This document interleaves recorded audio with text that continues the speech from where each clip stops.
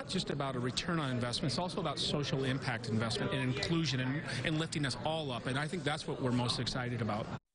And the event's scheduled to wrap up tomorrow afternoon.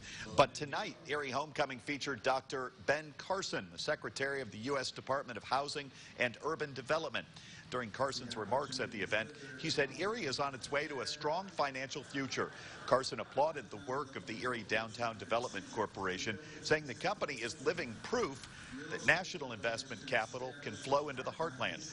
He said opportunity zones have the power to improve lives.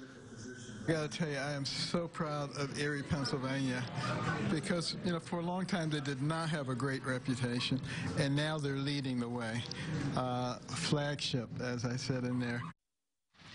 Erie Insurance this morning announcing the formation of that $50 million Qualified Opportunity Fund.